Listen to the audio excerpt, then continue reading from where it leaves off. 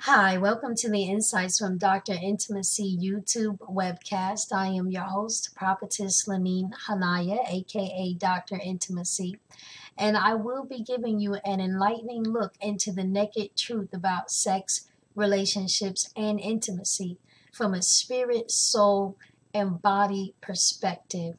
I am very excited. I'm actually continuing with my series on Incubus and Succubus, sex demons.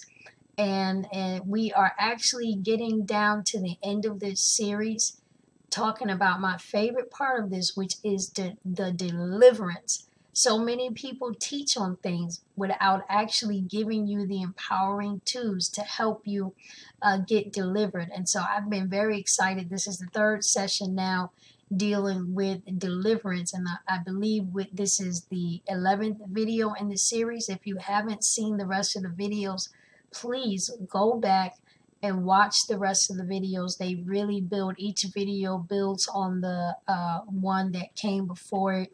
It is really line upon line, precept upon precept, in terms of getting some in-depth understanding of this topic, which is so prevalent in the body of Christ, and yet very few people are talking about it. Very few people. So I'm excited. I feel blessed and honored that I've been handpicked, chosen, anointed, and appointed by Yahweh, the Creator Himself, to actually bring this information to you. I know it's helping a lot of people. I've gotten a lot of testimonials in, and I'm excited about that. So let's get back into it. Again, just showing you the book, The Spirits of Sexual Perversion reference book, which you can pick up at my website, drintimacy.com. You'll see the book there. It is currently out of stock, but if you go in and buy a gift certificate, the book will be restocked in just a couple of weeks now. And if you go ahead and purchase a gift certificate on the website, you will be notified before the book is released to the public, so that you'll get one of the first copies before it sells out. So please do that. And your purchases help the book to get restocked more quickly, and helps keep it stocked so that it doesn't continue to sell out, because it does sell out rather quickly. But let's get back into these deliverance steps. I was on step number 5. We talked about so far, and again, just that disclaimer that I'm putting out there, any reference to kill, murder, abort is talking strictly spiritually. I am not suggesting that you actually harm physically yourself, a child, or anybody involved in your life that may be operating under some spirit of perversion.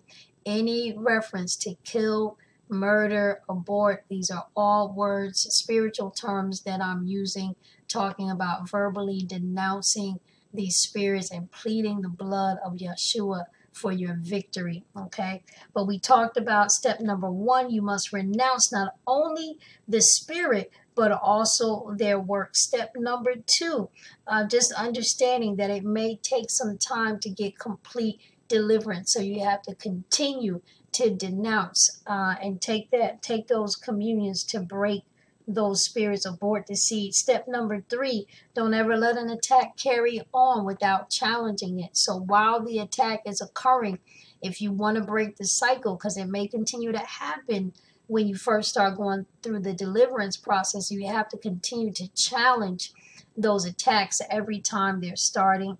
And you can watch the prior video to get more information about any of these steps. I'm not going to go over them again because I discussed them thoroughly.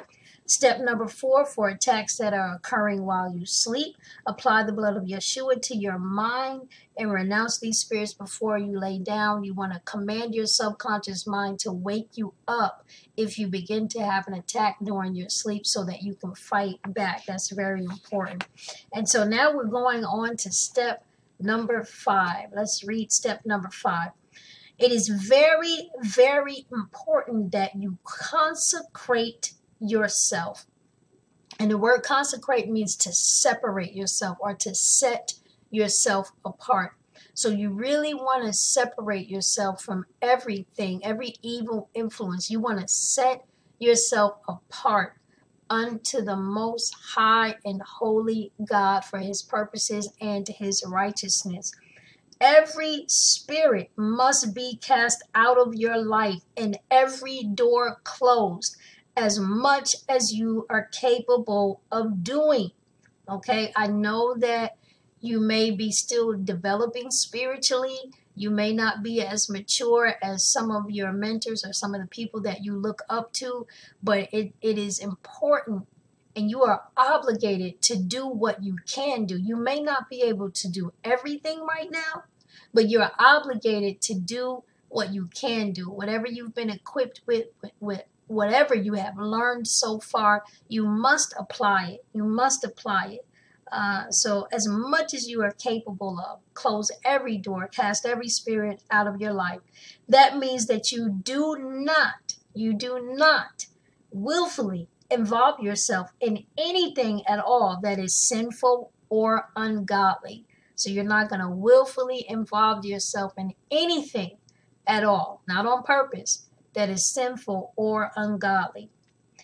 When you do fall or make a mistake, you must repent and get up quickly. Okay, the righteous man falls 7 times, but he gets up. Don't wallow in it. Not that you will be perfect. No one is. But every sinful and carnal area of your life must be challenged to the max. Okay? Everything's got to be challenged. This is especially true when you are in the midst of a deliverance process. Okay? So don't let any sin in your life go unchallenged. You want to challenge every carnal stronghold in your life. If you watch a lot of TV, it needs to stop. As a matter of fact, while you're going through deliverance, I know this sounds really bad, but you need to not watch TV at all. You need to not listen to secular music, period. You need to not read any magazine or book other than the Bible or something that is deliberately building you spiritually, period. Because there are so many influences in those materials and that media that can draw you back and hinder your deliverance process. So you want to commit to fasting and praying. The scripture says that these kind come out by nothing but prayer and fasting.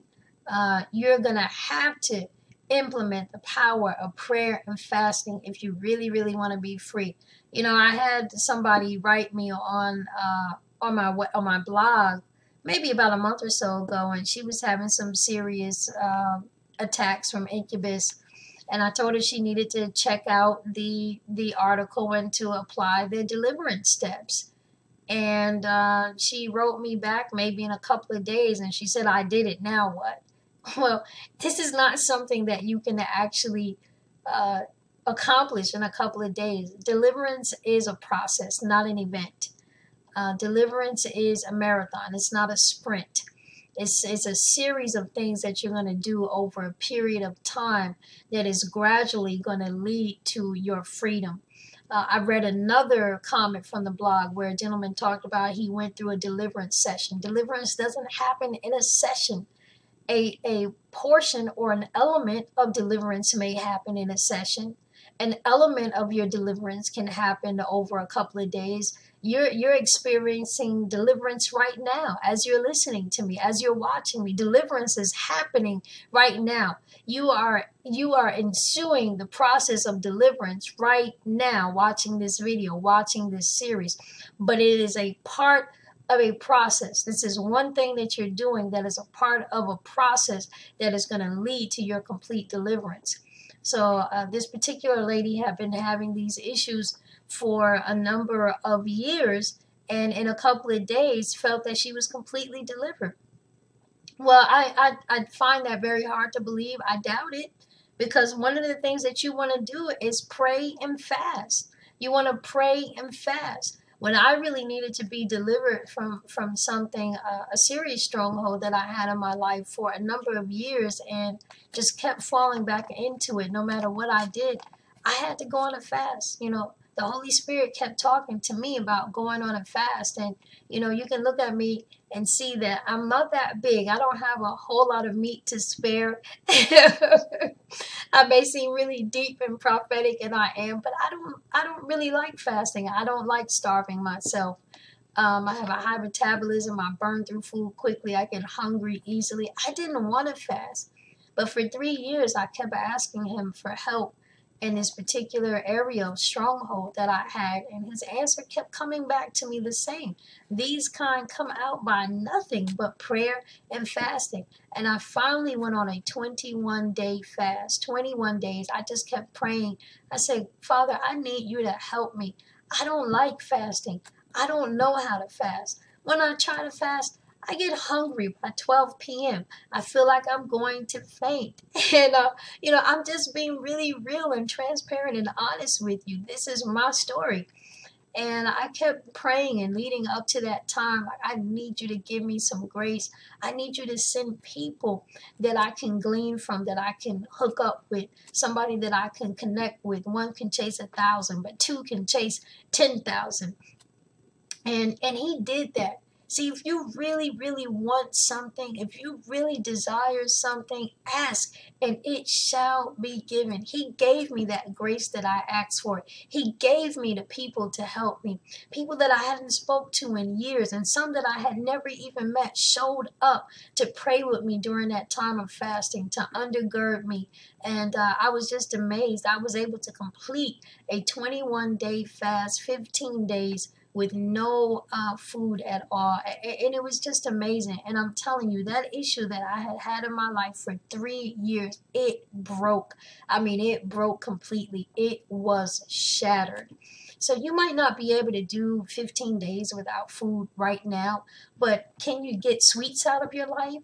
Can you get TV out of your life? Can you get games out of your life? Can you get, what can you omit? What can you sacrifice right now? Something that is really going to be sacrificial that you can let go, because it can be a process working your way up to being able to really withdraw and seclude yourself in prayer and fasting. And when I started that 21-day fast, I didn't go straight into not eating. My body wasn't accustomed to that.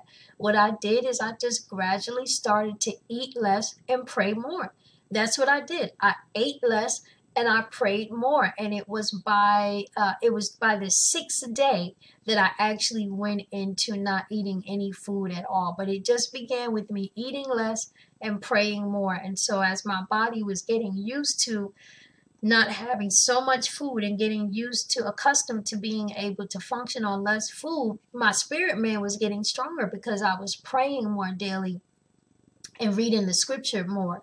And so it's really, really important. You have got to commit to praying and fasting. If you're having some serious issues with incubus, with sex demons, with bitterness, with unforgiveness, with witchcraft, it doesn't matter what it is, depression, suicide, whatever your issue is, prayer and fasting will take care of it. But you need to be committed to it.